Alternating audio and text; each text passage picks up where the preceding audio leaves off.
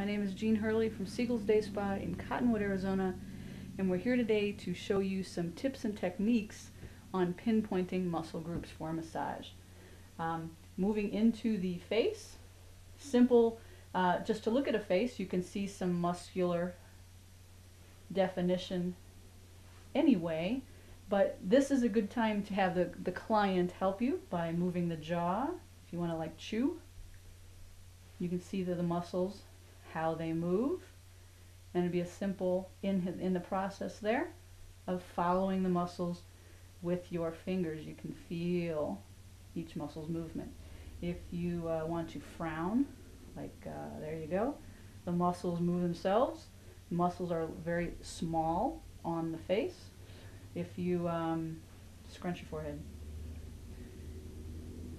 see the wrinkles along the forehead, those are muscle groups again. Elongating, massage attachments are here, along the nose, above the nose, and into the temporal lobes here. You can feel them kind of, I guess, like little worms. They're not particularly tough muscles where they feel like a cable. They're sort of meaty. And into